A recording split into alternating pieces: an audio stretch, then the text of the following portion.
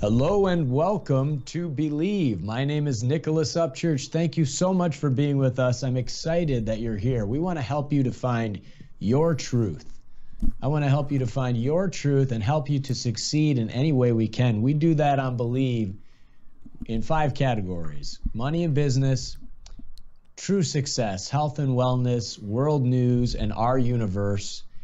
And wow, we had a really big video. It got up to over 100,000 views, and there are a lot of positive comments and a lot of people, of course, complaining, and I totally understand. Actually, I love that. And that was about one of the hurricanes and HARP. And, I just think it's so important for us to ask questions. There's so much going on in the world. There's so much we're not aware of. And also there could be some things being hidden, maybe on purpose. And if people are hiding those things, we'd like to forgive them. We'd like to maybe invite them and show them, hey, there's another way. Maybe there's alternate ways to go about things. And I think first, becoming aware of what's possible is so important. No matter if you want to open a business, of course, we've had billionaire Jim Rogers on, and we've had business leaders and CEOs, and we've had health and wellness experts. No matter if you want to get in great shape, you want to build a great business, or you just want to find out, hey, why the hell am I on Earth, or what we think is Earth, right? Why am I even here, and what is really going on? What's my true purpose, or what is our true purpose? And so I think it's so important. One of the most important things for us to look into things that we can't really explain. And we're going to do that on this episode. And the reason why is because as you do that, your awareness increases. All of our awareness increases, and the possibilities allow you to see different opportunities to improve ourselves, to harmonize in terms of the tough things inside of ourselves. I know I've had to do that a lot so that we can actually move forward. And we have a really cool guest in this episode who's going to address a lot of things. He's written a book, and I'm going to actually introduce you to him in a second, but I'd like to really get into some questions. I had some questions, and you'll see Mark on the screen now, but I was thinking about this. I never thought I would do this episode. Mark Sargent, he's written a book called Flat Earth Clues, The Sky's the Limit. Mark, how are you, sir? I am well. How are you? Good, thank you.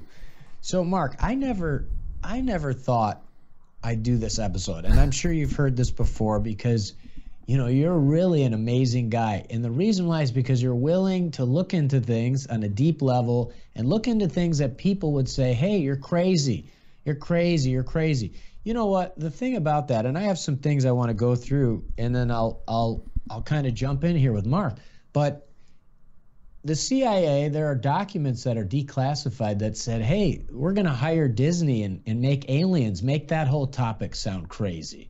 And so when people talk about aliens and UFOs, everybody's going to laugh. So we're going to, and I love Disney, by the way, but we're going to hire Disney and we're going to make up some, little green men. And that way, anytime anybody talks about UFOs or aliens, it's going to be a joke. And then anytime a scientist does or anything else, it's going to be a joke. It's going to be a joke. Well, that's kind of interesting, right? And so Mark has written a book called Flat Earth Clues, The Sky's the Limit. And so this came into my awareness, and I don't know what the hell's going on. But that's the point. I don't know what the hell's going on. And if anybody's been to space, feel free to chime in. But anybody else that just wants to bitch and say, I know everything, and this is crazy, why are you even talking about it? Unless you've been to space, I don't want to hear about it. Or unless you've flown over the North Pole and the South Pole and done a circle around, I don't want to hear about it. Because I don't really know.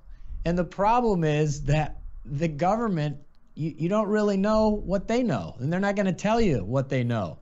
And so you have to ask these questions.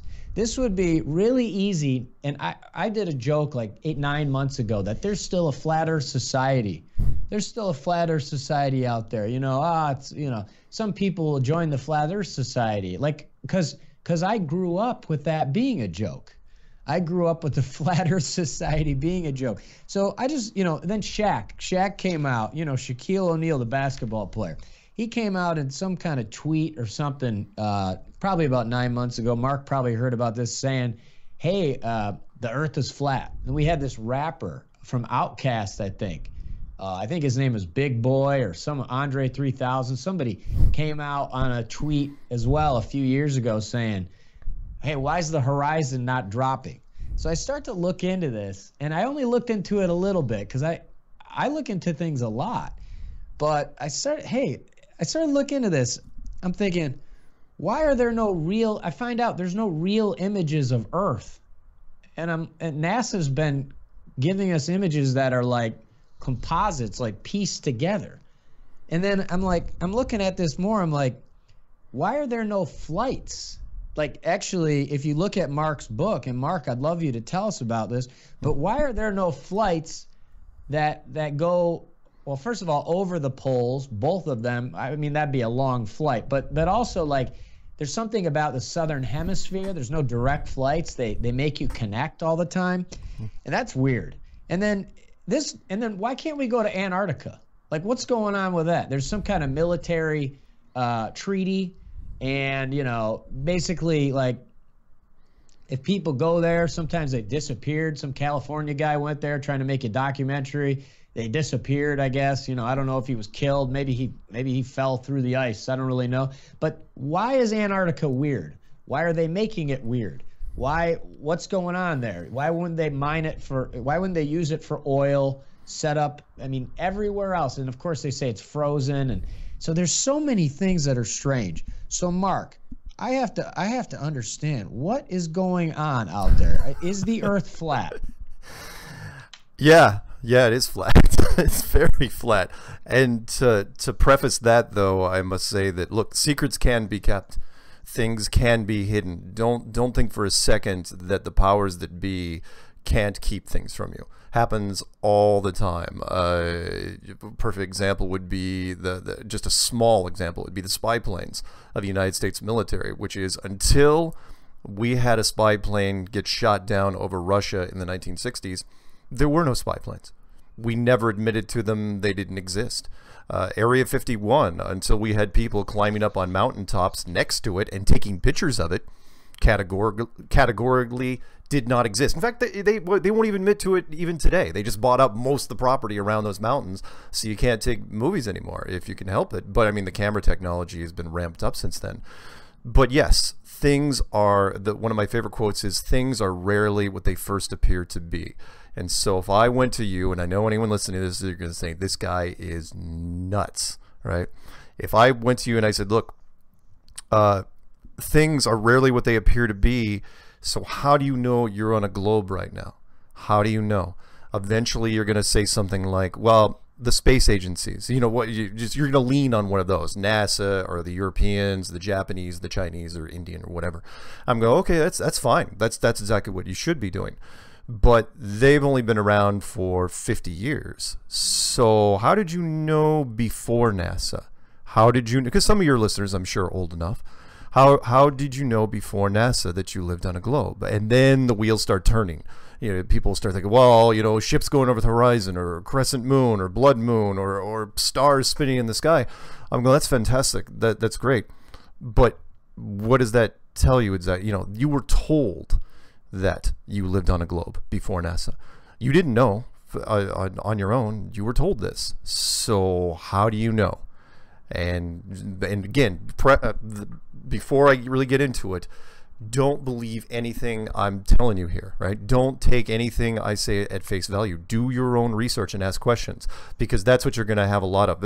Understanding the core of the flat earth is easy, but you will have a ton of follow-up questions saying, well, okay, if it's flat, how does this work? If it's flat, how does this system function? And it goes on and on and on. And slowly but surely, you will start on a journey which, if you get to the other side, you'll never look at things the same way again.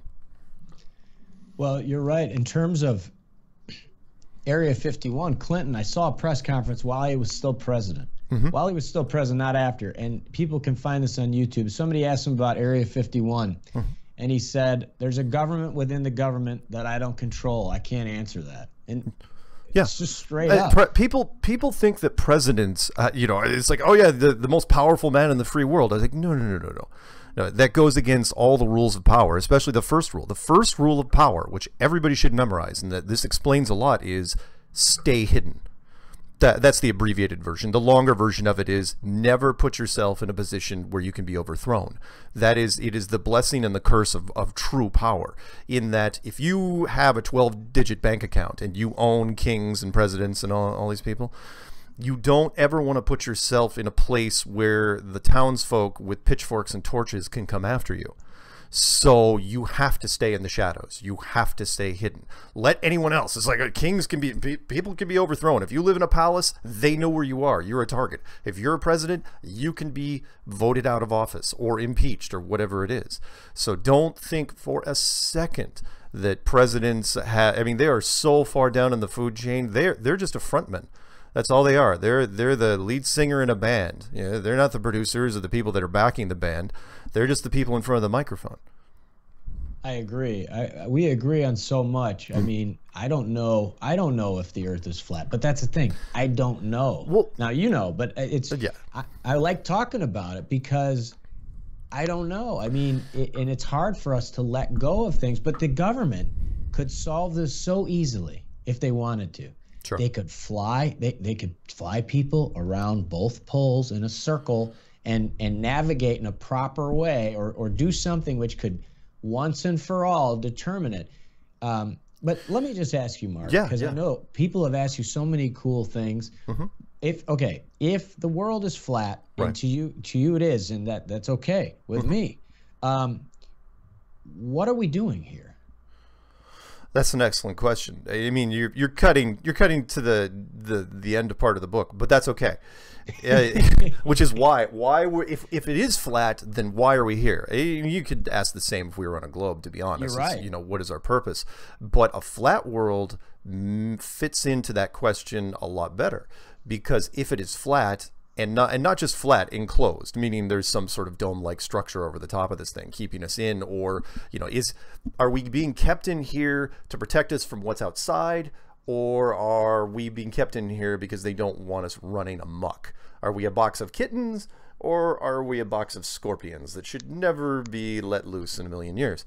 And our science fiction movies have talked about that forever, going all the way back to the original The Day the Earth Stood Still, where another race came in and said, yeah, you guys aren't ever going to leave this place because you're far too savage.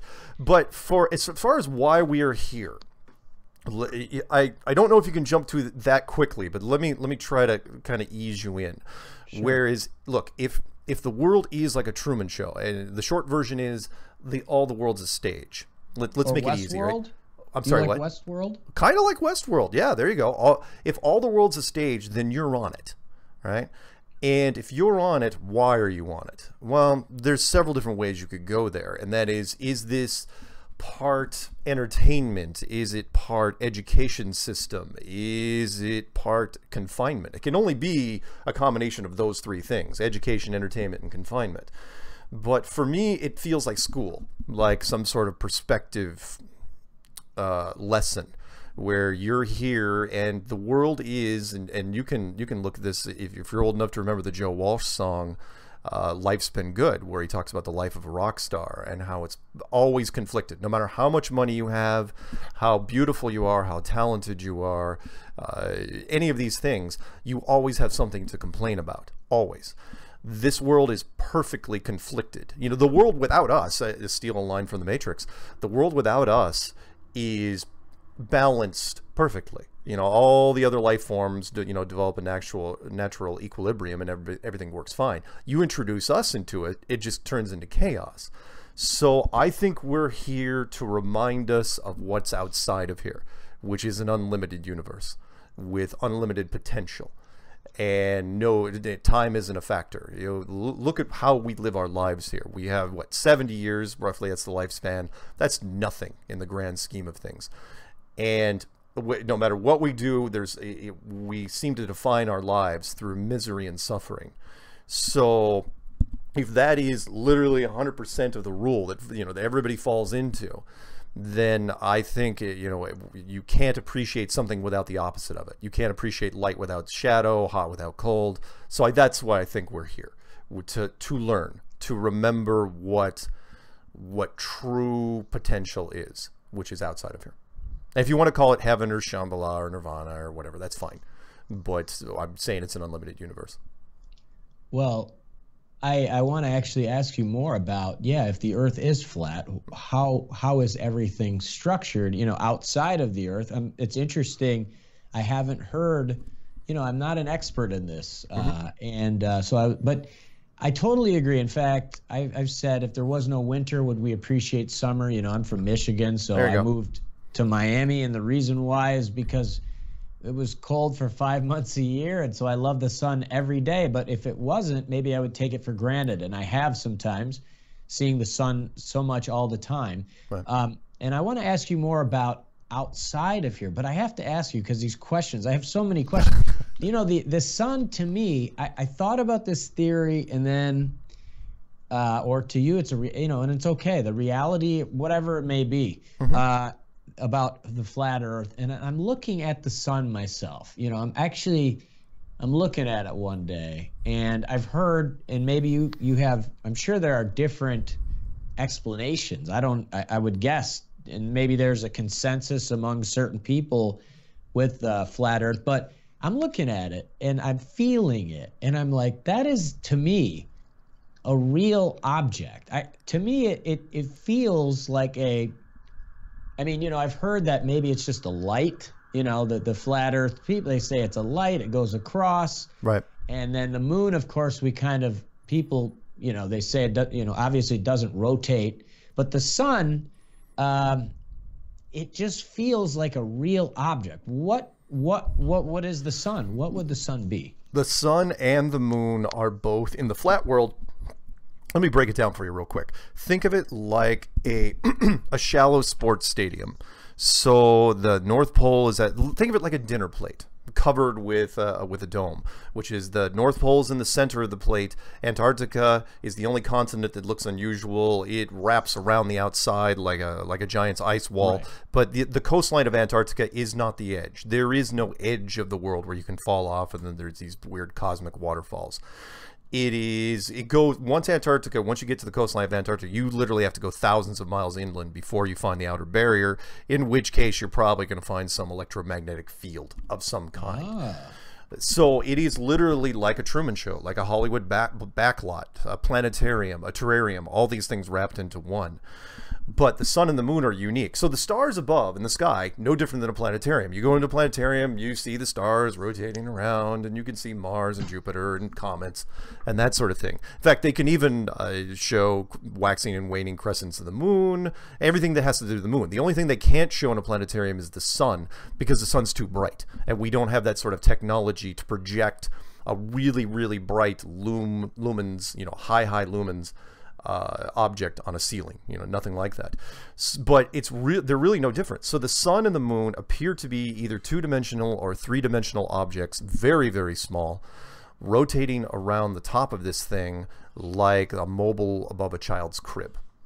And when I say very, very small, I'm saying both of them have to be less than 50 miles wide in diameter, which is minuscule compared to what they say. I mean, the moon, not as much. The moon, they only say, even mainstream science says it's only a couple thousand miles wide. So we're shrinking it down 90%. But the sun, we're shrinking that down from 400,000 miles wide down to a fraction of a percentage. But again, the coincidence that both of them appear to be about the same size, because the moon fits perfectly in front of the sun. Even though, and so they say it's a coincidence that the moon is 400 times more narrow than the sun, but it's exactly 400 times farther or closer to the Earth than the sun. So that's why it fits perfectly in front of it, which is, just one of the more interesting coincidences. So the sun, it generates its own light source. The moon generates its own light source, which means, it's self-luminescent. So it is not reflecting anything from the sun. You want to know why it glows really, really bright at night? It's because it's its own nightlight, basically. And you can check that out. Look up, and I know we don't have a ton of time, but look up moon temperature, flat Earth, look up flat Earth moon temperature, and you'll find out that the moon generates a cold light. And I don't mean that it's colder at night. I mean it generates a refrigerating light. So that acts the exact opposite as the sun. Everyone knows that if you're in the sun, it's 90 degrees in the sun and 80 degrees in the shade. But if you're in the moonlight, right, say it's 50 degrees in the moonlight, it's 60 degrees in the moon shade. And you can test this anytime you want, and it's absolutely a fact. I've done it myself. In fact, I was one of the first people, if not the first, to say, okay, you take a magnifying glass to sunlight, you can burn paper. What happens if you take a magnifying glass to moonlight? Does it get warmer? Does it get colder? Even gets colder than normal moonlight. It's absolutely wild. So now, is the sun a transformer to some other? Is it just a light bulb? Yeah, possibly. Is there fusion there? I don't think there's fusion. You know, if it's generating heat, I think it's generating heat similar to a light bulb, where the power is coming from something else. And it is, who knows, it may even be a projection that is giving off heat from the, like when you shine a sun lamp at a mirror. You know, they're still getting a little bit of heat off that mirror. So that's why I think it is. Yeah, it's really hard to say. I just know that, you know, it brings me to a lot of thought. When you really think about the depth of the misunderstanding at best, deception at worst, right? I mean, so what's going on then, like with Mars and the pictures of Mars, and then like people finding faces on Mars, and then you have, and this is interesting, there's a document on CIA.gov that was declassified, remote viewing civilizations on Mars a million years ago. Well, under the flat Earth situation, we could see why they might leak that document now, because they really want to sell this Mars thing, that Mars is real. But I mean, there's so much. I mean, there's so much, and I definitely think the government, unfortunately, you know, you look at, Rumsfeld said we're missing $2 trillion the day before 9/11. The Pentagon doesn't know where it is. You look at a lot of things and it's like, hey, you know, some people might really want to keep something secret. But I mean, we have, Mars would have to be, I mean, let me ask you this. Yeah. It is, so first of all, like what's going on maybe with Mars and things like that? The second question is, in terms of what David Icke is talking about, right, that basically we're a projection from Saturn, and that, you know, is it possible that we're in a planetarium, an electromagnetic, sure, whatever, you know, let's say a playground maybe at best, hopefully, right? Yeah. In the Matrix. And then there are actually planets outside of that. I mean, so what's going on with Mars, all the things they have to hide, and then what do you think of what David Icke has said? I'll make it easy for you when it comes to, if you're asking any specific questions about Mars or Saturn or Jupiter. The easy part is, because it's way worse than you think. Meaning, I'm not just saying that the Apollo program was faked by the Americans. I'm saying the only reason NASA and every space agency was created, and I'm not saying that 99% of the people in these agencies do not know. The only people that really need to be involved at the high level are the telemetry guys that are broadcasting the data, just the raw data from wherever. I'm saying that every story you ever see in the news, ever, about, you know, the face on Mars, the hexagon on Saturn, oh, we're going to reclassify Pluto, and so on and so on and so on. Oh, a comet ran into Jupiter. They don't care if you read the article. All they care is if you pay attention to the title, because there's a underlying subtext under all these stories, which is you live on a globe. That's all that is. So it's like, oh yeah, face on Mars. You're thinking about this because you're on a globe. Oh, a comet hit Jupiter. That's going to reinforce the globe. Hexagon on Saturn, same thing. Every space story, every probe they send out, every person they say has been into space, everything is only to satisfy one goal, which is to reinforce the globe, so you never think about anything else other than the globe. That's the last thing they want to do, is let you, or get you to start questioning where you are, because the whole point of the globe, the idea was to hide the fence. That's it. Meaning, when you build a planetarium like this, human beings have a unique capacity to resist confinement. meaning, you know, again, I've used this before. You could put a buffalo in a 1,000-acre wildlife preserve, right, with a fence, and as long as they have water and grass and trees and nice things to sleep under, they don't care. They could care. If I'm comfortable, I don't care about the fence. You put 5 people in that same wildlife preserve, all they're going to care about is the fence. That's all people want to know. It's like, okay, who made the fence? Why am I inside it? Who's on the outside of it? Have I angered whoever? Should I be appeasing whoever built this fence? Maybe we should sacrifice things to the fence, and you can see where it goes from there. It just, that is our unique nature. And so, because people will say, well, why would they bother hiding? Because of what I just said. Multiply that times everything when it comes to what we've accomplished. You can't be the highest authority in this world unless you're the highest authority. Same thing why the Air Force doesn't ever talk about spaceships, because the spaceships are better than the Air Force. The last thing you want to do as a government, as a ruling government, is to tell the people, yeah, we want to rule you. I know there's a bigger power than us that actually built this place, and there's little signs of it everywhere, but you just haven't seen it, but we still want to rule you. There's a brand new religion would pop up overnight. You know, cities would move.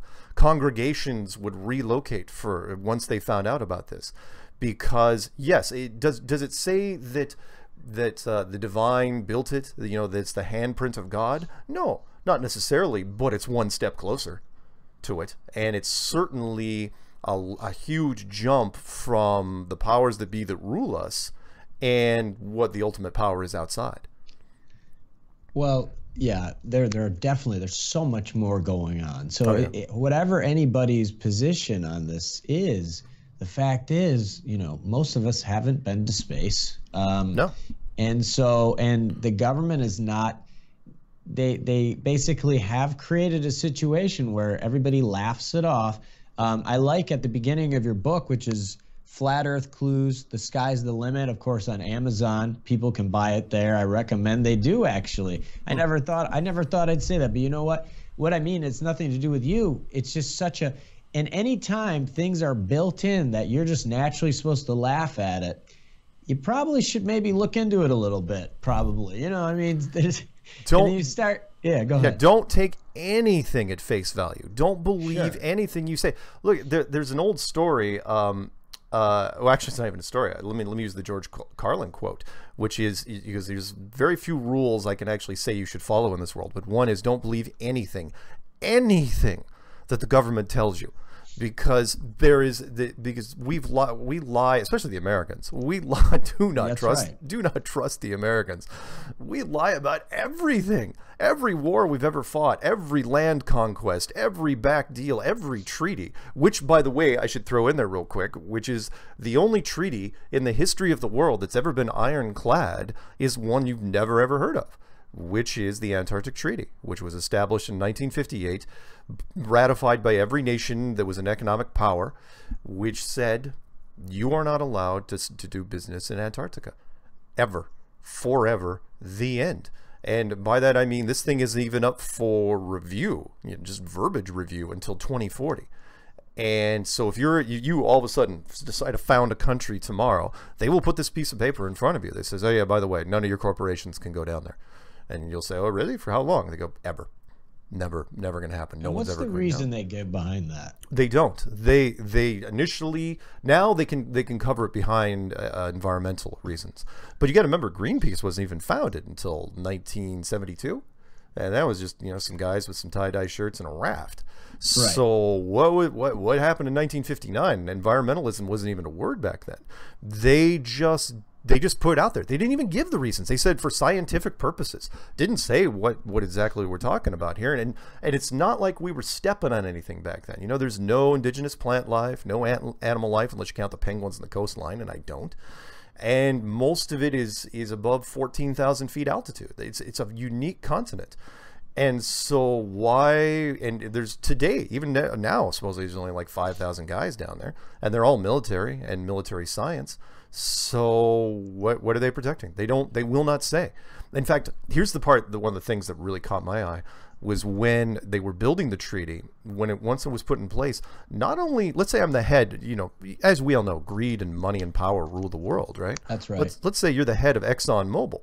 You've got gobs of liquid cash. If you want to come into my backyard tomorrow and start fracking, you could probably make that happen, right? They're trying to get into national parks, and they're doing it. You know, they're encroaching anywhere they can. But these same people cannot even set foot on Antarctica. And not only that, but they're not even allowed to talk about it. That's the part that threw me. It's like, okay, it's one thing if you try to put a treaty in place and keep the corporations out. But who's to say that you don't go to your buddy at the New York Times and say, I want to run a full-page ad every month saying how great it would be for my company to start drilling down in Antarctica. You're not even allowed to do that. No country has ever protested this thing. China hasn't protested. England and Russia, they were, or the Soviet Union back then, they were trying to rebuild from World War II. They weren't allowed to protest from this. So how does that work? That's when you look and you say, okay, and I know I'm connecting some dots here, but what conspiracy is bigger than money? There's only two of them out there that I know of. One is the shape of the world, and two is what happens when you die. You know, two secrets that are so large that potentially they could unhinge the entire civilization as we know it. Oh, I'm sorry, to answer your David Icke question. It's not that David Icke did any bad research or anything like that. It was the foundation, like science. The foundation on which he based his work was flawed from the beginning, because some people have said, oh, you know, you're not smarter than Stephen Hawking or Albert Einstein or all these other guys. I'm going, no, I'm not. But it doesn't really matter, because Hawking's work and Einstein's work and Oppenheimer's work, everybody's work up until now was based on the same foundation, including all the major physical sciences, which is you live on a globe. Imagine what happens to academia tomorrow if all of a sudden you find out you're not on a globe. Think of the chaos that would happen in every university. Astrophysics and astronomy, those departments shut down forever. They don't reopen their doors, and all the remaining sciences, all the physical sciences, geology, hydrology, biology, archaeology, take your pick, anything with an ology next to it, those textbooks have to be gutted, and thank God we can do it digitally now, and rebuilt with a new model. There is, because one of the questions, and I know I'm jumping around here a little bit, Sure, one of the no questions problem. is why? One in every 10 questions I get is, why would you bother hiding it? I'm going, you mean aside from academia being completely turned on its ear? Oh, I don't know. How about economics? The fact that our economic paradigm right now is so fragile that even if a single country gets overthrown, you know, the stock market goes into turmoil, you would have to shut down all the world markets for a month if this got out. And then last but not least, the spiritual angle of it, which is you've got the major 5 religions of the world, and by that I mean, you know, Hinduism, Buddhism, Judaism, Islam, and Christianity, which make up most of the population. All those groups have been looking for some sort of proof of intelligent design, the handprint of God, the Holy Grail, the Ark of the Covenant, that sort of stuff. You're basically giving it to them, all of them at the same time. Do you think that science is gonna take that sitting down? Oh, no. They would. That is an easy meeting to be in. Back, you know, 50, 60 years ago, you know, the X-Files smoking man meeting where everyone's sitting around a table. It's like, well, what's the worst that could happen? And then you list off some of that stuff I just did. That meeting's 10 minutes long, where they just sit and they go, yeah, we're not doing this. It's just not going to happen. We're going to keep this secret as long as we can. Well, yeah, along the lines of academia, you know, there's a great guy, Nassim Haramein, and, you know, he's a physicist and he's been published, but he's also, other physicists aren't happy with his work. So he's published in mainstream scientific journals, but people are complaining, and apparently he's proven some things that Einstein couldn't prove, and about, you know, all the information of the universe is within one photon inside of our body, that, you know, and that it's a fractal, so it's within itself, you know, as you go, like one of those images that it never ends. And you know, his model of the planets is actually almost like the planets following along as the sun is speeding through space. But my question is, like, are all of these people, it's probably a mixture, I would guess. Are they lying, or are they ignorant? They don't know. In fact, this is one of the few secrets, very few secrets, where less is more. So like the Manhattan Project, when we were working on atomic weapons, hundreds of thousands of people scattered throughout the United States. Lots of people knew, but it was compartmentalized well enough to where nobody really knew exactly what was going on. I mean, they had some ideas, of course, but those sort of physics weren't common knowledge back then. So, but with this, you really don't want a lot of people knowing. You do not want anyone. I mean, even because you want the people that are, especially in front of the cameras, you want them acting naturally. So I've kidded like Neil deGrasse Tyson, the face of science right now, and to a lesser degree, Bill Nye the Science Guy, which is ridiculous to me. Those guys don't know, especially Bill Nye. He doesn't know anything. But Neil deGrasse Tyson, you don't want to tell him because of the weight you don't want on his shoulders. Example of that would be the Apollo astronauts.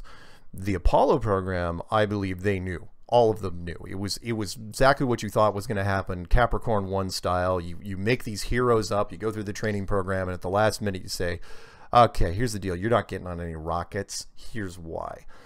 And that was such a jarring punch to the gut for these guys, because then you've got to push them through the rest of the process, and they got to go through all the song and dance, ticker tape parades and speeches and ribbon ceremonies and all this stuff.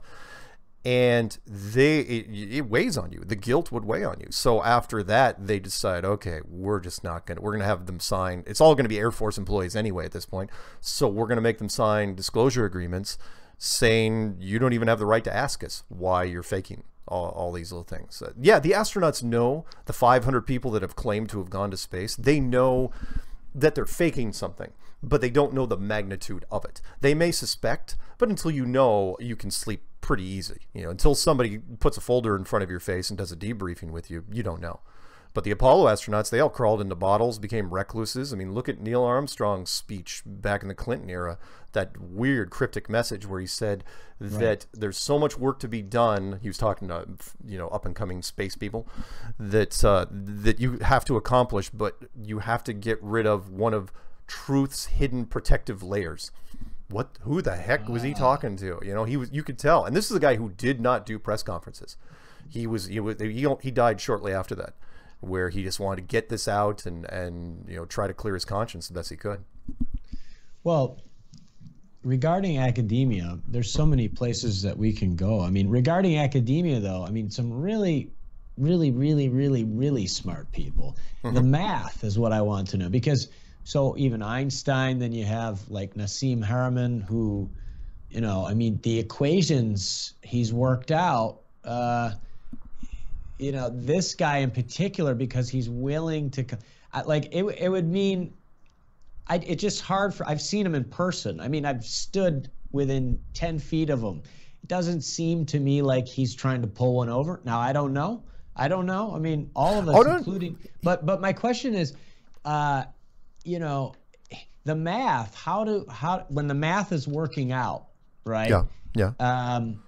In terms of the world being round or part of a planetary system, and then the universes and the galaxies, right? And then part of multiple universes. Of course, there was a Princeton professor that I guess proved multiverses in the 50s. Sure. That it could be alternate reality. All of these things, I assume some of them are compatible with the flat Earth thing, but there'd have to be a lot of math that seems precise now that is just wrong. Is that right? Yeah, you would have to throw out a lot of math. That is true.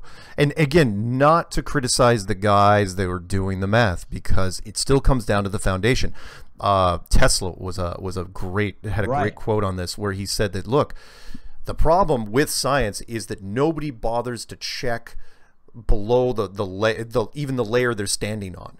It's a very, very fragile house, meaning everyone just builds equations on top of equations on top of equations on top of equations, to where he goes, really, once you start getting out past a certain level, they're meaningless.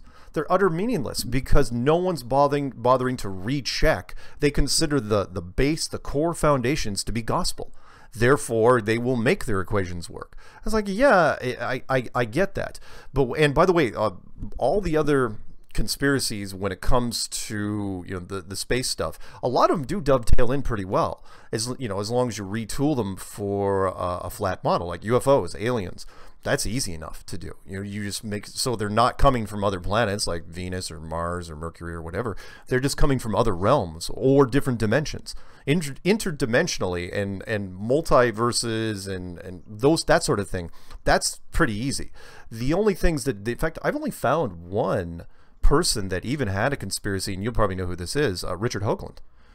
Which was, he talked about how there were millions of people already living on the moon and secret space program and hundreds of thousands of people living on Mars. Right. That model cannot coexist with the flat Earth because the moon is just a tiny light in the sky and there's no reason for anyone to live on it. It's just, you might as well be living on the ceiling of a planetarium. It doesn't make sense. Everything else, though, works out pretty well, including Hollow Earth, by the way, you know, because sure, Hollow Earth, you don't need much of a cavern. People forget that our entire civilization, 95% of our civilization, lives between sea level and 1 mile. That's a very, very narrow band. So if you carved out a ceiling that was, I don't know, a couple 100 miles high, remember jet plane or commercial air traffic caps out at about 10 miles, spy planes at about 20 miles. You make a ceiling 200 miles high, that's not very high. Who's to say we aren't in a Hollow Earth scenario right now? I'm saying that this place is very... The illusion that you're on a globe was perpetrated, not just, it wasn't like mankind came up with the idea. It was the creators of this place. Mankind just facilitated it. They just helped it along. We did not, just be very, very clear here, we did not build this place. All we did was help keep it a secret, and even then, we've only been keeping it a secret for the last 60 years because we couldn't prove it until the mid-1950s. That's the brilliance of this place, where... Remember, if our history goes back 5,000 years unbroken, give or take, 4,500 years of that, we thought it was pretty much flat. And then we started introducing the globe, but we had no way of proving it, which I think was very, very interesting. You're pushing forward a model, the globe model, for 20, 25 generations, and you literally cannot prove it until 50, 60 years ago, meaning... Sooner or later, you have to get a vehicle up high enough to take a picture of the Earth and say, oh yeah, this is a globe. But you can't just start handing out pictures. You have to create a fake space program just so you can answer that follow-up question, which is, oh, hey, how'd you take the picture? And then once you got up high enough to look down and said, oh crap, it's not a globe, which they knew, then you had to keep it a secret. But sorry, let me backtrack for a second there. Let's say, I'll make it easy for you guys. Let's say you're the king of France in 1500 and you have an actual map of the world, you know, a flat map to show you what it looks like. So what? What are you going to do with it? You don't have the technology to exploit this in any way, shape, or form. You've got wooden ships and horses. You've got nothing until the internal combustion engine came out.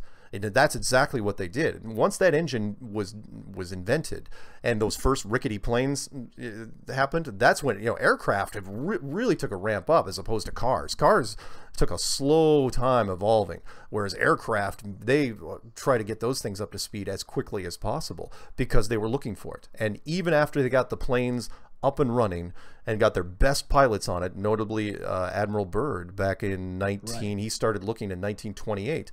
It still took him 30 years before they figured it out. So this thing was very, very well hidden. And of course, he went to Antarctica and found some strange things down there and had the press conference. Yeah, the press conference, which he did in 1954. Again, this is none of this stuff that I'm telling you guys is secret information. It's not like you can look this up any day you want. All I did was take public information and connect the dots. Admiral Byrd goes on television in 1954 on a show called the Longines Chronoscope, which is Longines Chronoscope, which is, I think, a watch manufacturer, and 60 minutes of its day. And he comes on and says, look, Antarctica, this is 1954, and says he still hadn't found it. In 1954, he goes, this place is made out of money. He goes, there's oil, an entire mountain range made out of coal, there's uranium, there's anything you could want is down there. He goes, in fact, we may be fighting over this thing. We're going to be there forever, and there's countries right now that are in dispute over the land. And then he goes down in for the very next mission in 1955, which happened to be his last mission. After World War II, right? After World War II. Well, the big mission that he went on after World War was Operation High Jump, and that was in 1946. Where that's a whole nother thing. Where supposedly because the only people that were down there, Antarctica is such a strange place. The only country that was down there during World War II, Germany, was Nazi Germany. Everybody else was off the ice. They were fighting the war. So the rumor is that the Nazis were still down there once they lost Europe, and they had to get rooted out.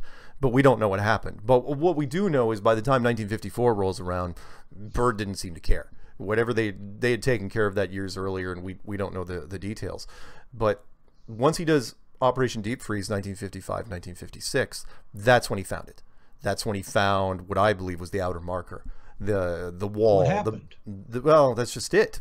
There's no record of it. Only that he does Operation Deep Freeze, and then the second he gets back from that, they start writing up the Antarctic Treaty, and then he dies in his home from a heart attack within 8 months after that, quietly. And I think it was because they didn't want him doing press conferences anymore because he was going to let it slip. And then the Antarctic Treaty is put into place.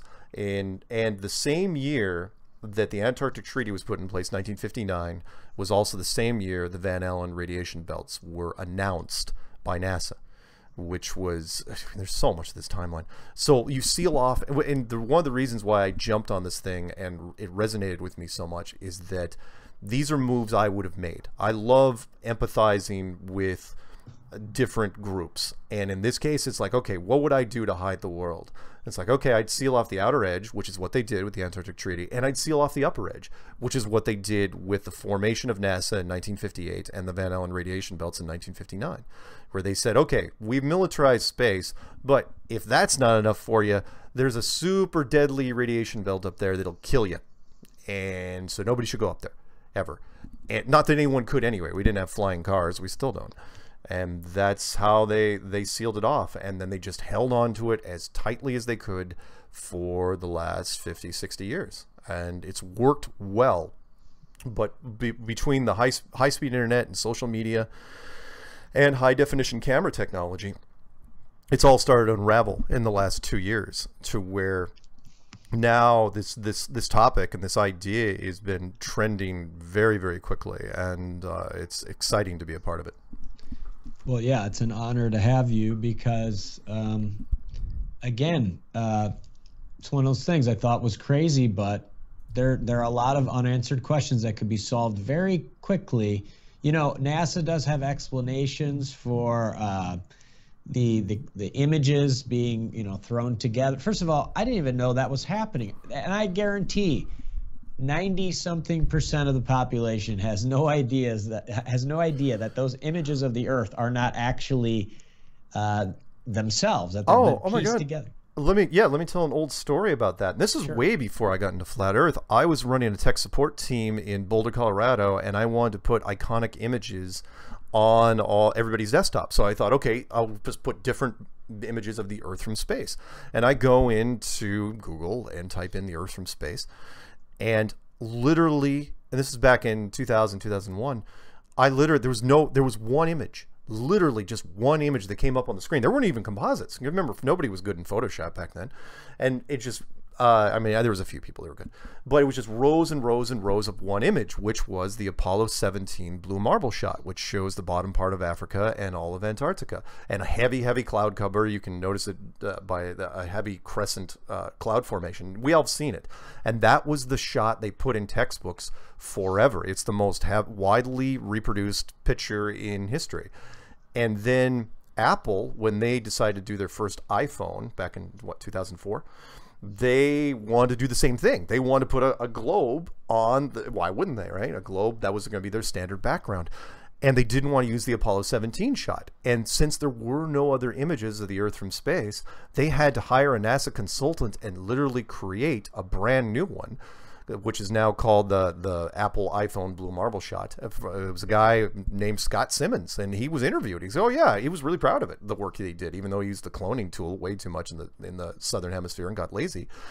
And But the point is that NASA didn't even claim to have taken a second snapshot from 1972 up until 2 years ago, the summer of 2015, after we started asking for this. It's like, why is there only one picture of the Earth from space in 43 years? That's not possible. Statistically speaking, all those probes you sent, all those satellites that are up there, you got Hubble, you got a space shuttle program, nobody's taken a picture of the Earth from space in 2 generations. How is that? How does that happen? To where, and that's when you go online and you look Earth from space, most of the images you will see are composites that are either created by NASA or more often by other people because they were desperate to make their own images and they didn't like what NASA was putting out there. And finally, in the summer of 2015, NASA created, said, oh yeah, by the way, there's this satellite 1 million miles away, conveniently, a nice round number, 1 million miles away. Here, they took this shot. It was mostly cloud cover and it was a piece of crap. And then they said, oh yeah, this other satellite, here's some frames. They gave us like 20 frames. They called it video. I'm going, that's with the moon transiting in front. Really? That's what you got? And so, yeah, when you lean on the space program, and my challenge, anybody out there is listening, again, you're probably thinking he's an idiot. I'm going to write in and give this guy a piece of my mind. People complain no matter what. You can say whatever you want. They're going to bitch. They do. But we love them. I've done that before. Listen, I've bitched a lot, so I understand. Go ahead. But I'm saying that when you try to lean on one of the space programs, you're going to come up short, meaning there are very, very few pictures of the Earth they even claim from space. Find me a full motion video of the Earth from space in HD that is showing the Earth rotating on its axis and the weather morphing. You can either get one or you can get the other, which is you can show one with the Earth rotating on its axis and you can get one where the weather's morphing but it's not rotating. I don't know why you can't do both. There's no footage of any astronaut when he's outside of a space capsule. I don't care if it's the moon or Mercury or Gemini or any of these, when he's outside of a space capsule taking a 180, just turn around with the camera. No one's ever done it in the history of space. Even by accident, that is impossible. They haven't done it because there's a fourth wall scenario. It's shot in a studio somewhere and they can't turn around. Even with the 3D reality-based technology they have now, they cannot do it. They won't risk it because now with all the HD monitors and everything, people they'll dissect it. They'll put it under the microscope. All these things you think that are out there. In fact, there's no footage of any camera leaving the rocket pad with the camera running unedited, going out into space, out of Earth orbit. Nor is there any footage of anything coming back in to Earth orbit from space. All these things should be there, and the reason why you think that they exist is because of science fiction. Because we filled in the gaps with all the huge amounts of science fiction that we've watched over the years. Star Wars and Star Trek and all the pseudo-science movies and all those movies in the near future. 2001: A Space Odyssey, Aliens trilogy and beyond. You take your pick. We filled in all these missing gaps with images that we've seen on television and in the theater. And up until now, nobody really paid much attention to it. But today they are. You're right. I mean, in terms of the reason why it's a legitimate discussion to have is because there are a tremendous amount of questions. Of course, right. Everything. What I meant earlier is that, it's good for people to question everything, actually. And a lot of times they just throw out insults, but a lot of times they throw out compliments. The thing is, it's to be able to talk about something is okay, to have discussion so that it doesn't have to be like a firefight with every discussion and just saying, hey, this is crazy, screw you, you're stupid. And I know we don't have a lot of time, but let me run by real quick why people might get upset about this. Because if you're listening to this right now, you're going to have an opinion. Love it or hate it, flat Earth cannot be ignored because it's so polarizing. Because it goes back all the way to your childhood. A globe was put in your classroom when you were 6 years old, and it stayed there until you got through high school and even beyond. When someone comes to you nowadays and says, oh yeah, by the way, that globe was never real, it's the equivalent of somebody walking up to you and saying, you're adopted. Because the ripples from that all of a sudden go all the way back into your memory. If somebody says, by the way, you're adopted, of course your first reaction is going to be, no, of course I'm not adopted. That's a bunch of crap, which is very similar to what you say about flat Earth. And the reason is because the memories of your childhood go all the way back. When someone says you're adopted, you question every conversation that you've ever had since you were 6 years old. You're trying to find the flaws. If I say that it's not a globe, the ripples follow all the way back to where you might as well be 6 years old, sitting in that classroom, twirling that globe in your hand, and you didn't even think for a second, because children don't believe in lies. If a teacher, why would a teacher ever lie to you? Hey, this is where you live, spin the globe. Hey, find your house, find your state on here. It is amazing what subtle reinforcements will do, and it's not your fault. I'm trying to, for people, because people are going to get angry about this, going, look, this is not your fault. You didn't have a chance. You were born into this. This was something we've been preaching for 25 generations. It's not just your father and your father's father and your great-great-grandparents and going into a family tree, which gets so blurred, you have no idea how far back it goes. This is so old. By the time it got to you, you had no way of defending yourself. And so it's not your fault. But if you look at all the near-death experience studies now, I mean, there are, they've studied thousands of people with near-death experiences, and they're dead, and they can see everything that's happening to them. Right. Which means we're not, if those are correct, and I happen to think they are, based on personal, experience, not necessarily a near-death experience, but a lot of things I've talked about in other episodes, but we're not just our bodies. I have, for me, that's a 100% thing based on a lot of things. And so it's very similar, because it opens the door to, well, what are we? And then what is this place? And again, the government could solve these questions so easily if they wanted to. I mean, the problem is we have to start asking these questions because they exist. Right. The questions exist. I mean, all of these questions, whether somebody agrees the earth is flat or not, and people have explanations for these questions, but a lot of these are really legitimate questions. Right. Yeah, don't believe what I'm telling you as the truth. Find your own truth. Find your own truth. I will not be, look, this topic is way too deep for me to try to convince you in an hour or 2 hours. So most people take days, other people take weeks. It took me months because I had less material to work with.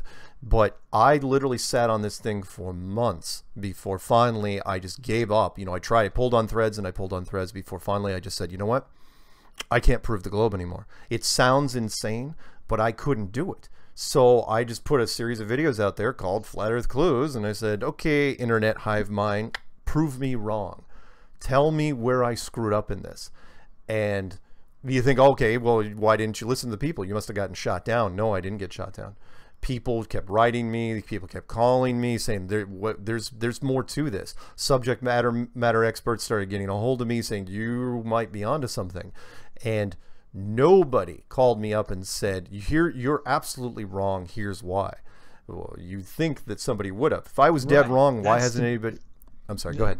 No, well, that's exactly it. Nobody, the reason why I'm so excited to talk to you, because, people, Neil deGrasse Tyson. Yeah. Yeah. He talks about in the Southern Hemisphere that you look at one of the stars and it shifted or something. And then I'm sure there's a counter to that, to whatever he's saying. The point is the government, there's a lot of great people in the government. It is compartmentalized. Academics, the same thing. If you want to control everything, you control it at the top. It's very clear that that's true. It's very, very clear. And the fact is that we're not getting all the information about history, about the universe, about life. There's a lot more about medicine, about money, with true motivations, and I want to send forgiveness and love to those people, even if they're trying to screw us over, or we're some experiment or something else. But there are so many legitimate questions that they can sit there and say people are crazy to talk about the flat earth. Well, answer the questions. And they'll say, well, we don't have to. It's so crazy we don't have to answer it. They tried to do that with aliens, and now Obama went on Jimmy Kimmel, and he said, jokingly, but he said, and to me, it didn't look like maybe he was joking so much. He said, well, they don't want us to know that they're there, something to that effect, that they don't want to be discovered. So therefore, you don't. I mean, part of the reason why it has been hidden is because you don't want the big key here, and I've seen this through all the research I've done, is whoever built this place wants us acting naturally. They don't want to be, they don't want us acting like we've got some heavy-handed person looking over our shoulder. They want to see what we do on our own, which makes sense. It answers one of the alien questions. Why hasn't an alien ship ever landed in Main Street, USA, gone out, taken pictures, shook a few hands, signed some autographs, and take off? Because it would influence the core of the society so deeply that they may not be able to recover. You know, you want to pick up somebody in a forest or a boat? Oh yeah, you can totally do that. But you're absolutely right. Let me throw one more thing in here. Flat Earth is the ultimate open-minded test. I don't care what conspiracy you're into, and I'm not going to rattle them all off, because there's a lot of them out there. Which is interesting, because this is the only conspiracy where I've seen where even conspiracy guys going, that thing's a piece of crap. I don't want to touch that in a million years. Of course. So, but if you can get your head around this.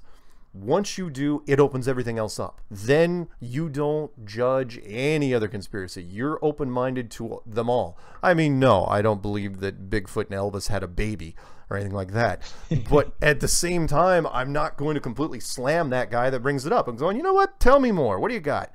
Beforehand, I might laugh him out of the room. But because everybody in this community starts out hating it. The t-shirt reads, I became a flat earther because I tried to debunk flat earth. And it's true. Everybody tries to debunk flat earth. If you in your first day say, you know what, flat earth, that's a pretty good idea, I actually think there was something wrong with you. So right, based on all the programming. And and we even had a video that was pretty popular about a guy named David Wilcock and Corey Good, and people were attacking them. And my whole video was that, meaning people from the UFO community were complaining about these guys, and they were just like, hey, we're trying to, they weren't really attacking back, but they were getting attacked. And it's sort of like, I mean, somebody could just say it's all crazy. So why do you need to sit there and pick everything apart? I mean, anything anybody could say could be crazy, since we're possibly not even quote unquote really here. Sure. I mean, as far as I know, we're a frequency, which means that in some ways this is real, but it just depends on your definition of real. I mean, exactly. It's real. It's real to us. So I generally don't go down that road, because look, as long as we think it's real, that doesn't matter so much. But you're right. I mean, yeah, you could be a frequency. Remember, there's television stations broadcasting around you.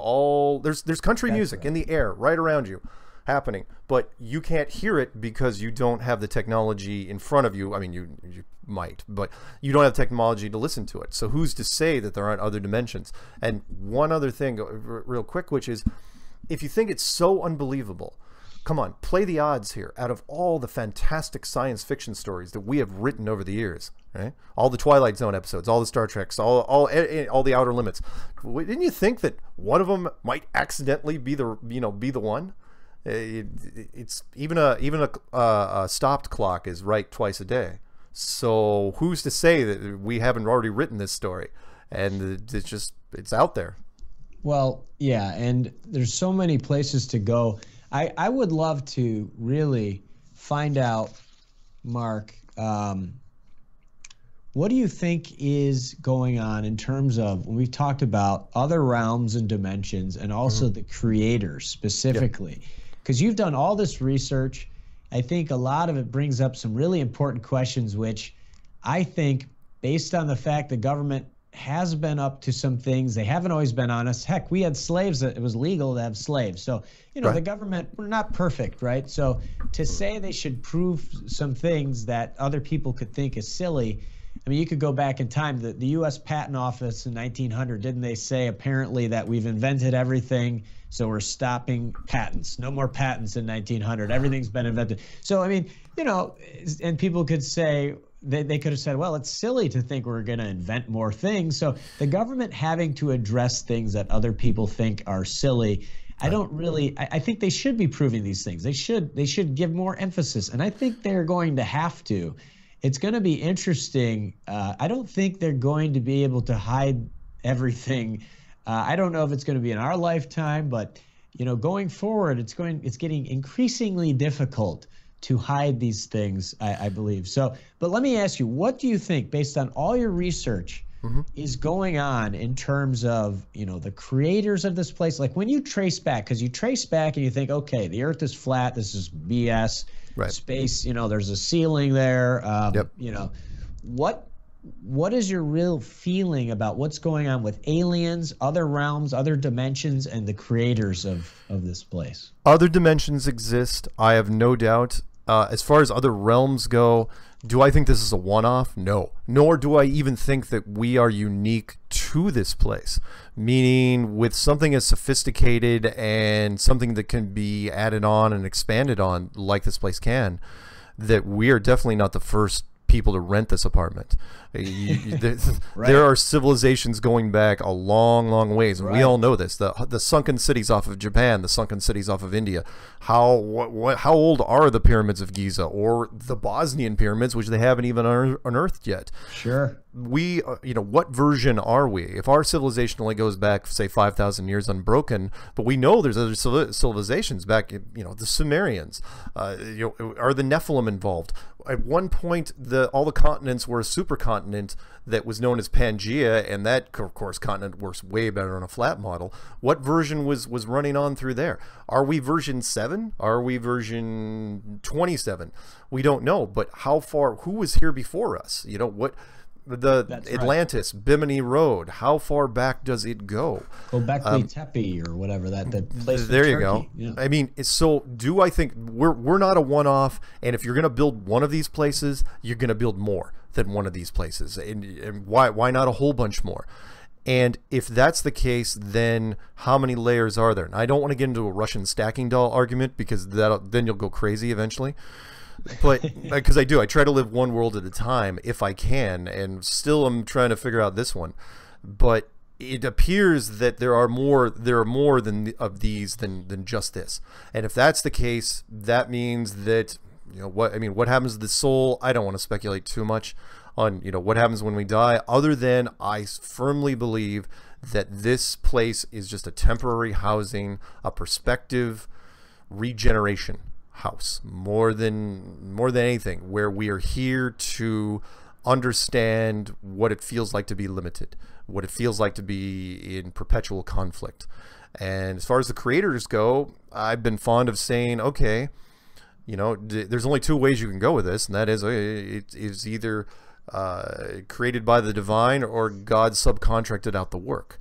One of the two. Either way, it's some advanced form of technology with a civilization that's way beyond what we are. So if some golden egg-like spaceship decided to land somewhere in Africa, who's to say that there wouldn't be religions popping up out of nowhere? Or who's to say that the major religions wouldn't see this civilization as the divine? I mean, you're kind of splitting hairs there. What's the difference between a civilization that has technology which is so far beyond us we would determine it as magic, and divine power that waves its hand and also creates magic?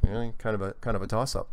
So, but I have no doubt that this place was created, which is why this particular theory, above all other conspiracy things, has resonated so much more quickly and so much more positively, because it's a message of hope. And that is, every other conspiracy is really, really dark. I'm not going to list them off. You know what they are. They're all dark and brooding and Heath Ledger and Batman, Joker type stuff. I mean, sure. It's all dark shades of gray. Whereas this has a real golden age. I'm not saying it's a kumbaya moment, but it has a real golden age feel to it, which is the music is a perfect example. Find me a happy folk song about JFK. You're not going to be able to find it. But you look up flat earth music and flat earth songs. We've created 200 original songs in the last couple of years.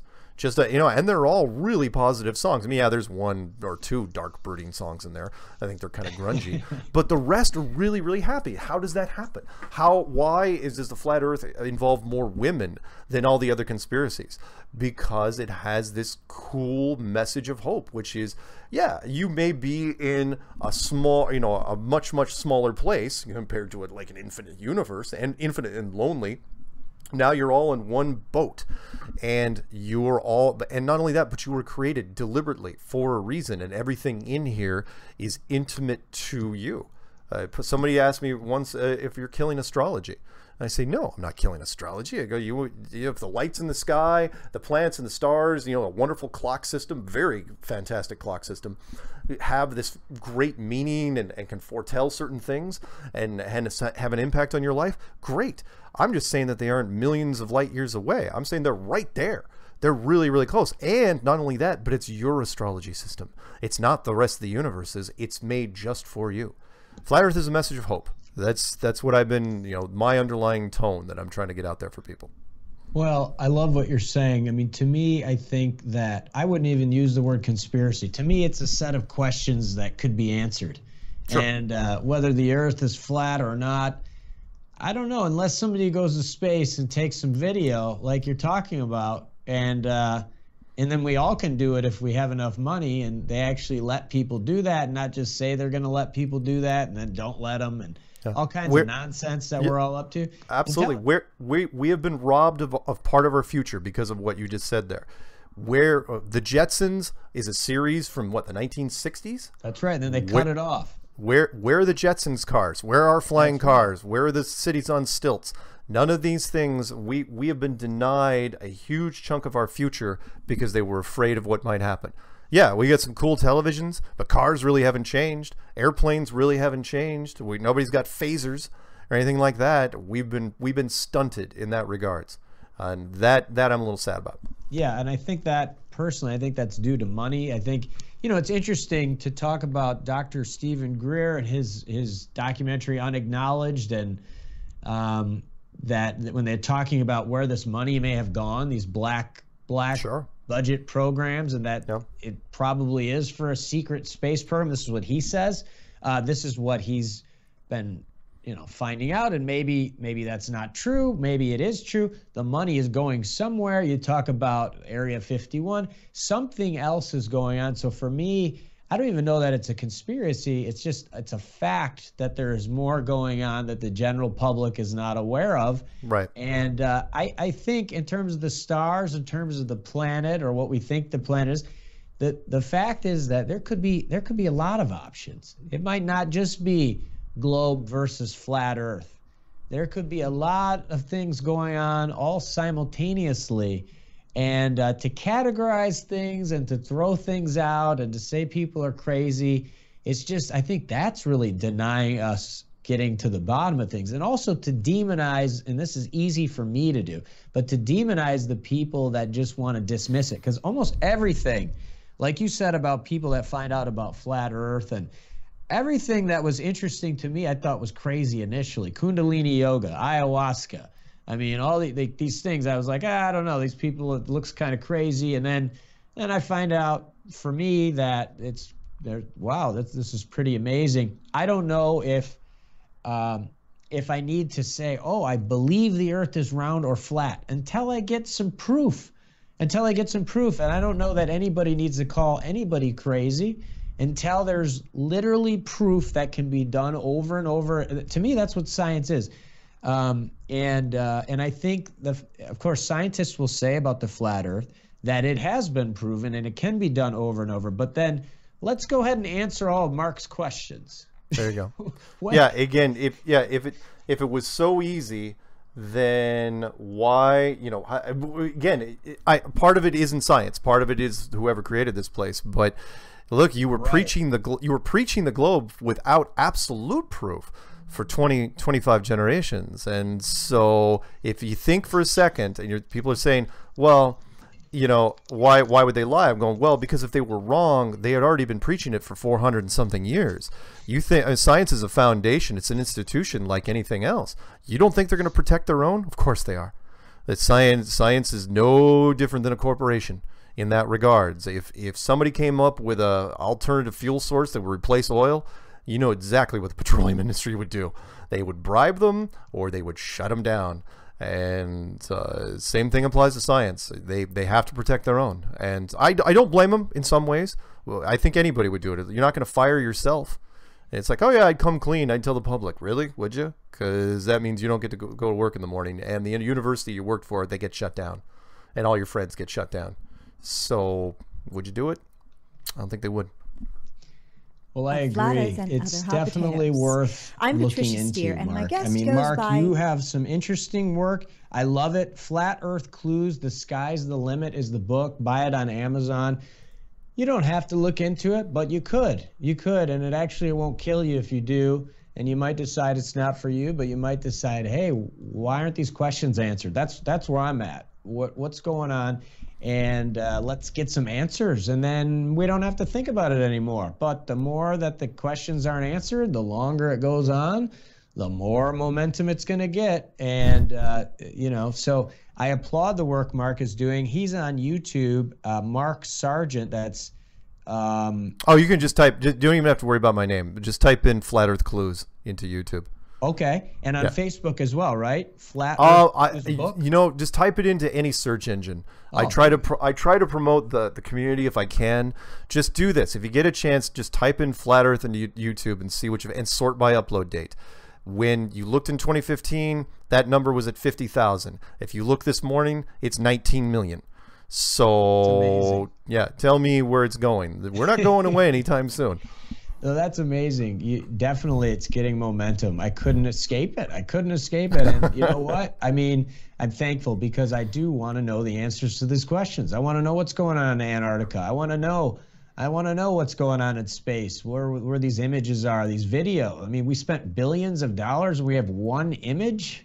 I mean, what's going on with that? So, you know, let's get some answers. And it's only going to happen if you spread these links. So spread all of Mark's links. And also you can go to www.believe.love. That's our website. And we help you in so many categories. It's been an honor to have Mark on. Also, youtube.com/Believe loves you. And join into the discussion. And thanks so much, Mark, for joining us on Believe. I hope you have a great day or night, wherever you may be. All right. Thank you. Yeah, thank you, Mark.